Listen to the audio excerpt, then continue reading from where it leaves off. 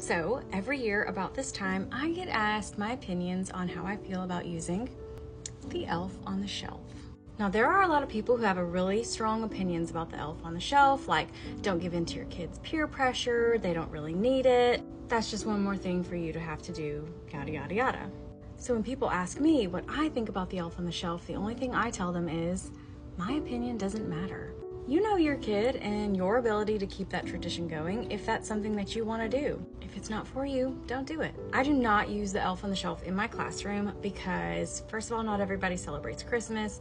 Second, these aren't my personal children, so as far as what they believe, I don't really want to get my hands in that. But for my personal children, I do have an elf on the shelf. Obviously, in this classroom, I'm all about making magic happen for kids because they're only little once. It doesn't have to be an elf on the shelf, just whatever you know that works for you and your family or your classroom that gives them some fond memories. For us in my room, obviously I use the Slumberkins as our magic, but I absolutely love watching my son light up and get so excited about finding the elf. Now, the only thing I will say is that I don't recommend using the elf as a scare tactic.